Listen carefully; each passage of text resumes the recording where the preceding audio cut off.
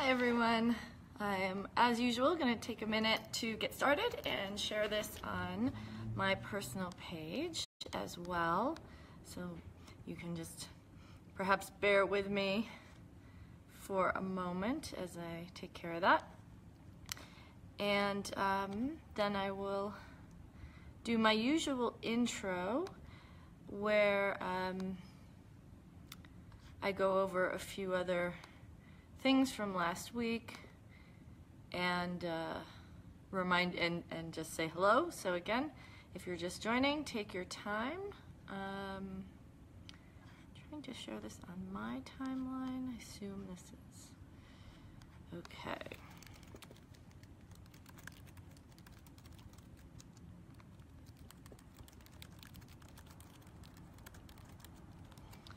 All right, there we go. I think that did it. Go check it out. Yes, okay. So, for real hello now, and you may notice that I'm in a slightly different location at the moment. I actually am setting up, or have set up mostly, for a party, a hockey holiday party that I'm having this weekend. So my usual dining room table setup that I'm normally sitting at is not in its location today. So you're getting to see a little bit more of my living room. I'm in downtown Denver as usual. Hopefully, we've been lucky so far and there hasn't been a whole lot of noise outside for most of these, but if you do hear any urban noises out there, that's why. And we're finally having a little bit of a cold day. It's December 14th and we're finally hitting in the, I don't know, 30s or so today. And we've been mostly having weather in the 60s. So to all of my friends on the East Coast and other areas that are getting some winter, I kind of miss it. I'm kind of hoping that by the time Christmas rolls around, things will be a little bit more Christmassy here. And again, if you don't know who I am, I have worked in the corporate behavior change and wellness industries for over 20 years.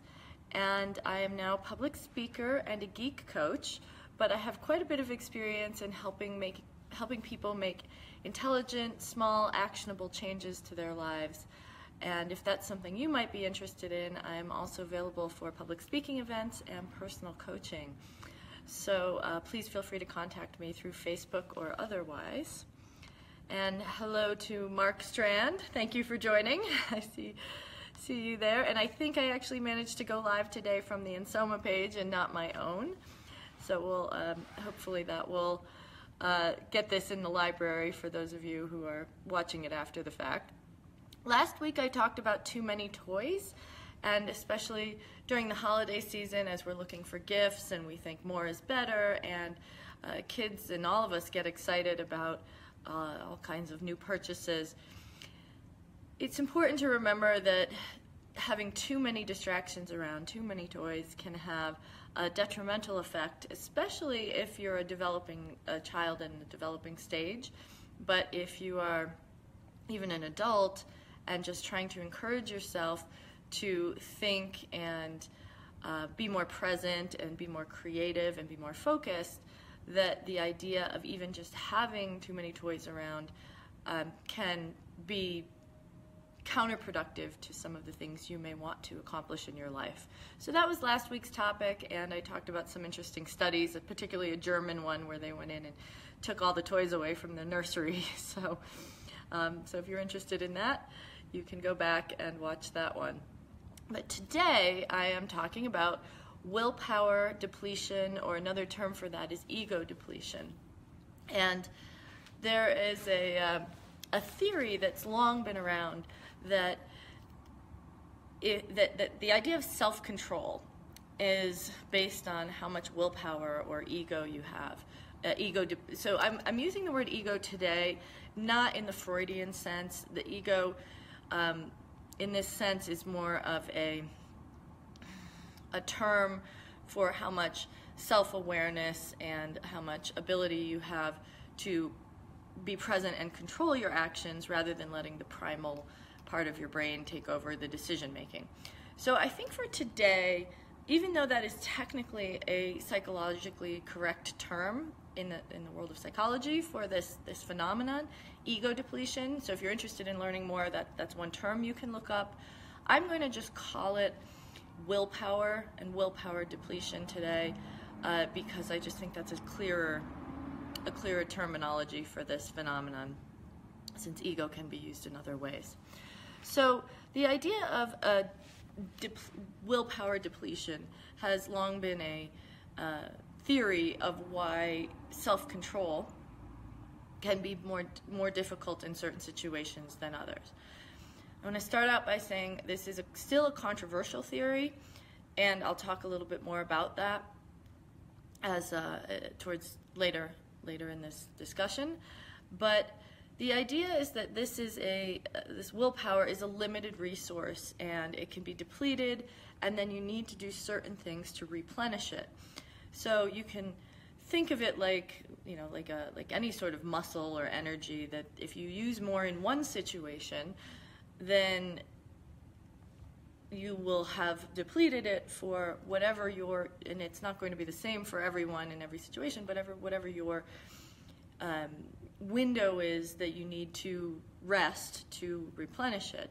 So this is where, if you have had a hard, grueling, exhausting, draining day at the office, you may have had the best of intentions to get off work that day and go to the gym or go grocery shopping or do all sorts of productive things, and you get done with that day, and all you want to do at that point is go home, sit on the couch, eat junk food, and watch TV. And this is not because you're not intelligent. Your brain can still say, like, hey, this is a terrible idea. This is not helping you meet your goals. We really shouldn't be doing this. It's destroying your body, all these things. So it's not that you're unable to think about what you're doing. It's just that you're unable to have your actions match your intent at that point. So that's why it's willpower, and there's a lot that goes along with willpower around brain chemistry, and it's not intelligence that we're talking about here, or even desire. I mean, you may be able to sit there and say, well, I know if I eat this bag of potato chips, I am not going to lose those 5 pounds that I really desire and I really want to do. So it's not that you've lost sight of your goals, it's just you're in that state where for some reason you just can't get your actions to match your intent. Now, I want to talk about briefly a sort of a competing theory on this, and this is where there's an idea that the aspect of culture plays a role in how people react to having denied themselves things. And there's a study done in India that there is a cultural belief in India that exercising self-control is actually energizing. So oftentimes we think of more religious, whether it's monks or whatever sort of religious figure there might be, using self-denial as a form of austerity, and I will be more present and such. So there is another idea that the more willpower and the more you're acting against some of your primal instincts, that can be spiritually and energetically rejuvenating. This is very specific at this point, and there may be other cultures, but as far as I'm aware in terms of scientific studies, very specific to the Indian culture.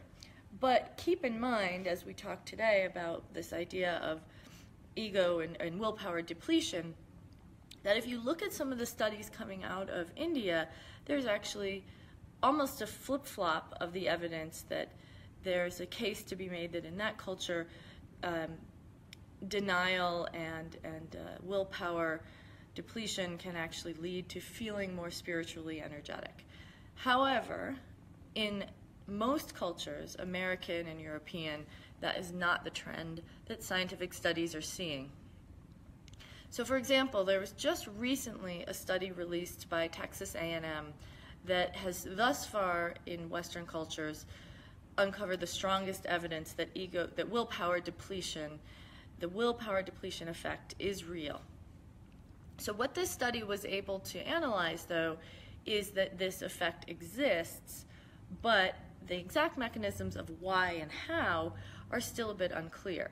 So I think this is a fascinating topic, partly because it is still emerging science, and this isn't something that we have all the answers for yet, but it's obviously something that we've all experienced day to day, that we see in different situations with friends, with family, if you're trying to accomplish goals, lose weight, all those things we think that well, all those things that we want to do that are good for us, but maybe aren't always the most enjoyable process to get there.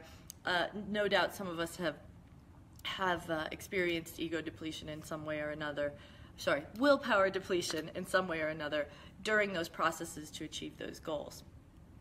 So this study was done at Texas A&M that really did, and I can put a link to it if this is something that interests you, and the study is in pre-release right now, so it's not fully peer-reviewed yet, but they have enough results that they felt like they were able to make a strong enough conclusion that they felt comfortable sharing the results. So I can link to some of those results in the comments of this. But as I said, they noticed that this effect appeared real in a large-scale, rigorously controlled study, but they were not totally able to answer the why and the how of the mechanisms in terms of when this is happening. So is it, for example, that we're running out of this reservoir of self-control? Is it there are certain sets of circumstances that just lead us to having low or no motivation? Like we lose sight of the end goal, it seems too far off? Or is it a matter of energy conservation? Because if you look at this from an evolutionary perspective, we really are fighting against evolutionarily what's best for ourselves. So obviously the idea, especially in the dark and winter and cold times when food is scarce, is it's a really good idea to be sitting on your couch eating Twinkies because you want to store up all those calories for survival. Well, we all know that that's not the prime thing that we're struggling with for most of us today in today's world. So truly the idea of this willpower is we're directly going against our best evolutionary instincts to accomplish things that are more appropriate for today's society. So the study didn't really go into exactly the mechanism of why we tend to have this depleted willpower, but it did uncover the fact that for most people, most cultures, this effect is real. So I'm going to talk a little bit about my perspective on what I've experienced in coaching and working with people, and certainly what I've seen for myself. I would love to hear in the comments and from anyone watching what your experience has been or your challenges have been around this. But because willpower goes directly against evolutionary instincts for survival, for energy conservation, this actually takes quite a bit of brain energy to tamp down those intuitive and emotional responses. So obviously you walk by something that looks delicious to you. For me, it's more like potato chips and brie and French bread, and I'm trying to lose weight. Well, my first instinct is, heck yeah, I want to eat all those things, and this is a party, and I should be having fun, and why would I deny myself? That's my evolutionary response. My body wants those calories. My body sees those foods as being, whether it's emotional comfort or high, I'm going to be hibernating for the winter, obviously. But I have to stop that process and rethink and create new neural pathways that say, wait a minute, that's exactly what the primal instincts are telling me to do, but I'm not in that situation now. So this activates quite a few neural pathways and uses up neurochemicals. These chemicals and these need to be renewed, regenerated. So similar to exercise, cognitive exhaustion is a real thing. I'm sure you've all experienced it. So it can be just as real in decision making as it is in processing difficult to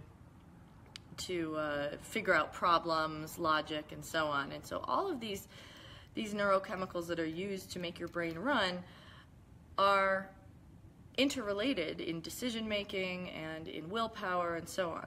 So if you think of it, I've always loved this quote about exercise. If you think of it a little bit like exercise, if it's easy, it's not exercise. Exercise, it might be fun, but exercise by definition is work, is exhausting, and that's the way your body and your muscles build up more. So if you think about it in terms of your brain and your decision making, if you're doing exhausting thinking, whether that's for long periods of time or difficult problem solving, then it is depleting those chemicals and exhausting those processes. So, and you do need time to rejuvenate them. So during this time of year, we're all put into situations that typically we aren't the rest of the year. It might be being completely out of your normal routine, having to make decisions about what to buy other people, constantly thinking about people and people's needs other than your own and your immediate family as you're shopping, as you're donating, as you're volunteering your time.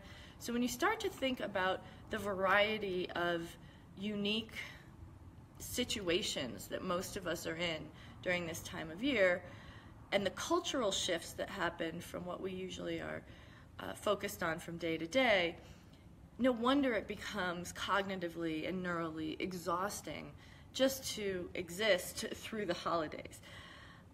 So keep in mind that all of a sudden, most of us go, and if we think of it in terms of exercise, you know, from maybe going for a walk once a day, and then all of a sudden during the holidays, cognitively, analogously, it's like we're running a marathon for weeks on end.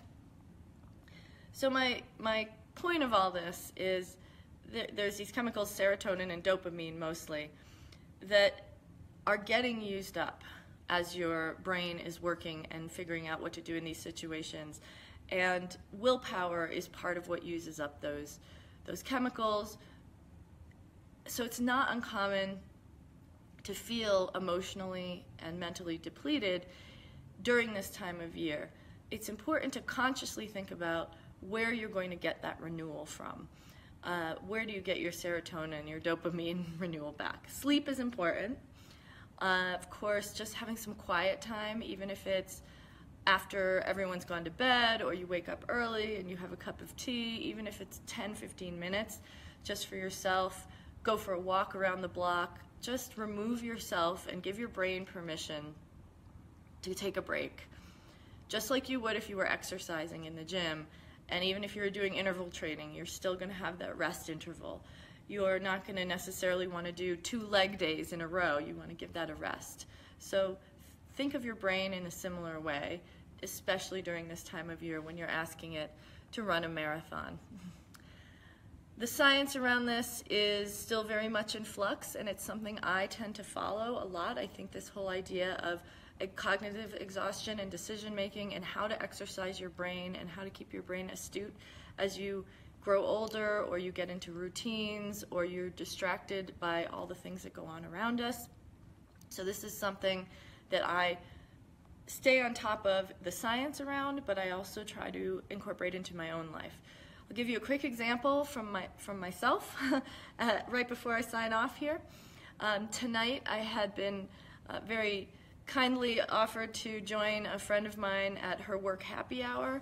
I'm sure I would enjoy it. This is something I've done in the past, and I really like this group of people.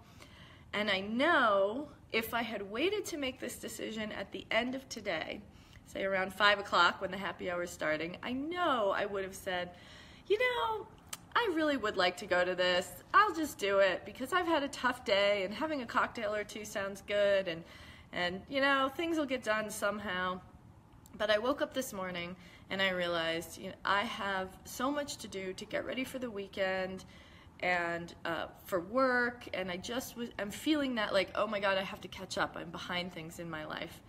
Well, what I had to do was text her this morning while I was in a state where I still had enough of my replenished my, I had just woken up, I was feeling good, I was feeling like I could make good decisions, I had willpower, I had my brain chemicals were replenished, and so I had to text her right then and say, I'm not coming tonight because I know that's in my best interest and I know that's going to make me feel better and help me accomplish my goals in the bigger picture this week.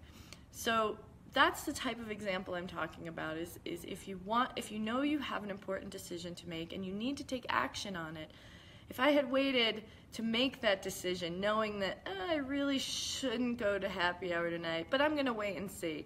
For me, if I had done that, I know I would have ended up going out and having a few drinks, which then either would have turned into a few more drinks, or I would have lost my motivation and not wanted to come home and do all this stuff.